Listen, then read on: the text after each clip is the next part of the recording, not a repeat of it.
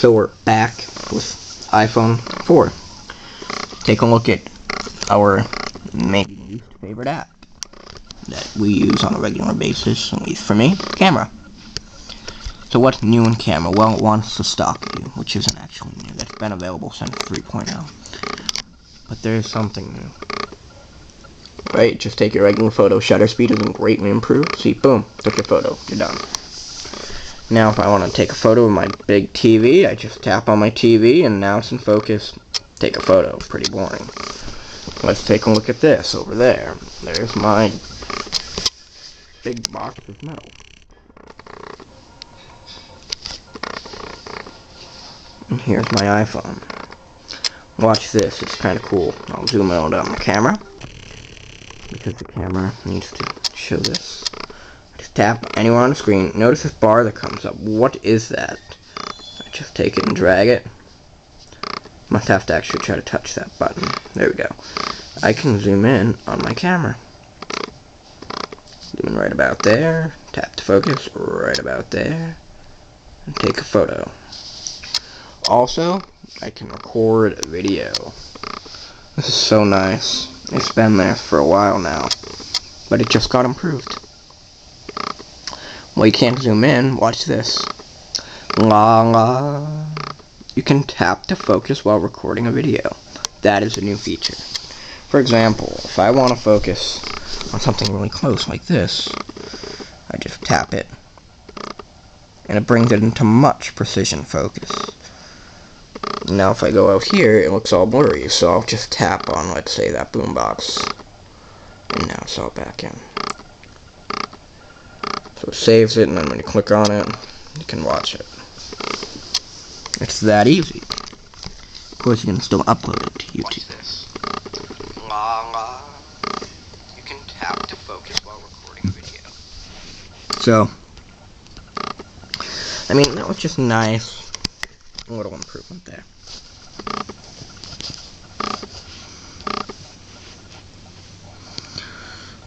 Not a big improvement, but it's nice.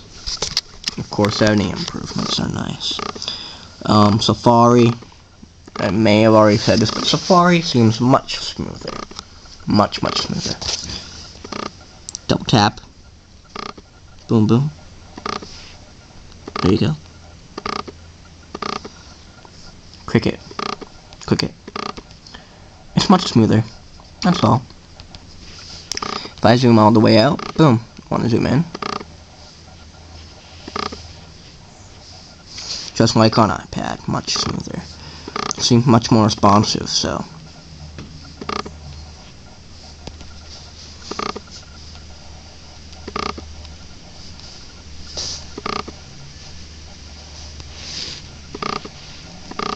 Open up mail.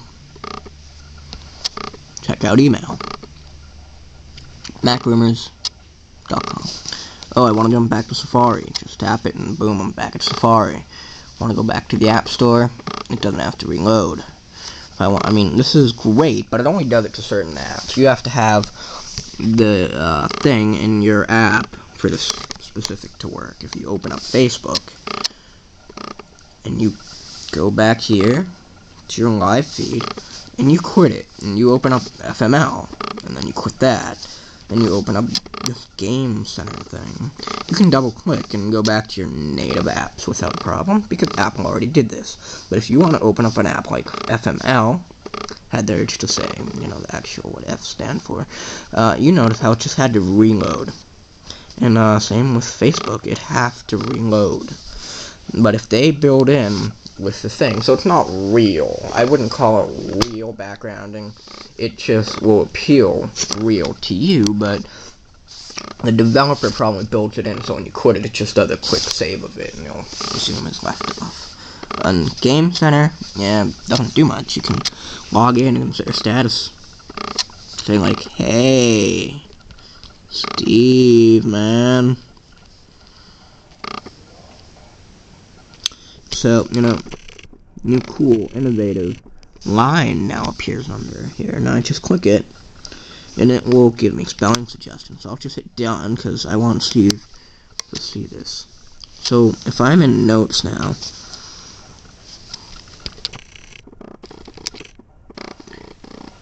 and I create a new note. I type in nickiness, spell that right, and then I can type in hamburger. It'll give me that correct spelling by now. Boo, I'll just add it. And I'll type in faggot. Gotta be double, but I wonder what happens if I type in a bad word. No, I don't think so. I wonder what word we could misspell. Hey. Duty.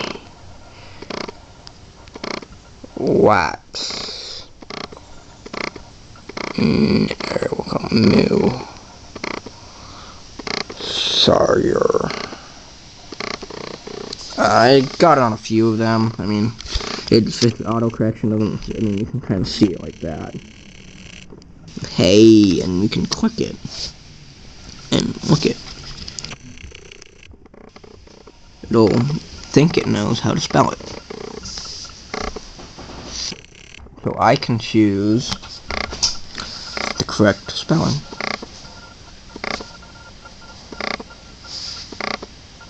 Pretty cool.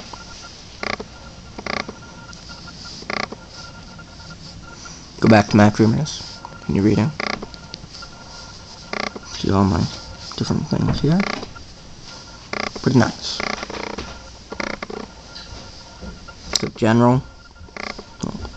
Wallpaper. Let's take a look at wallpaper. Go to your wallpaper. Comes with a few new wallpapers. I can set this. No, I'll just choose. I like this flower a lot, apparently, so I'll set that as, let's say, home screen wallpaper. And now I'll go into camera roll and choose my flower that I took here. And I'll set that as the home screen. And then, no, sorry. And then I'll set this wave as the lock screen. So now that I've done that, I go home, go to the lock. See it like that. See it there, marijuana? No, it's not marijuana, I'm just kidding. That was actually, cool stuff that it was actually weed that was growing outside, or maybe it was just other flowers. I don't mean weed as in a drug, I mean just stuff like flowers. And in case people don't believe me, I'll have to prove it to them, police or whatever.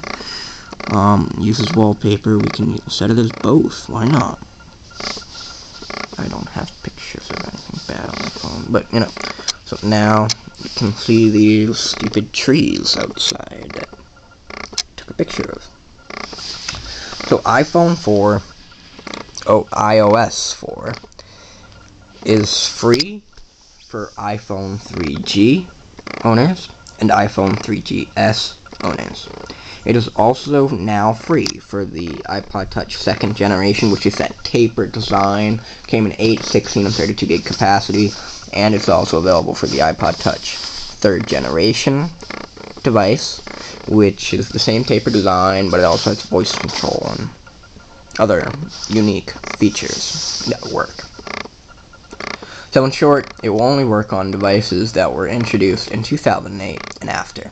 But if you want full functionality, you have to have a device that was introduced in 2009 or after. The original iPhone and the original iPod Touch, sorry, but Apple considers those to be at the end of their life, and you should buy a new one ASAP, because you're not getting any releases. But there's one more thing. What is that weird icon? That's utilities. With this new thing, you can make folders. Hold an icon down. I drag iTunes on top of the App Store. It'll rename it as Lifestyle. I don't know why it wants to call it Lifestyle, but either way, I can just drag apps in it.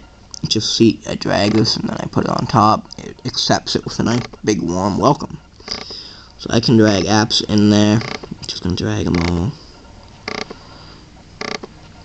I'm that type of guy.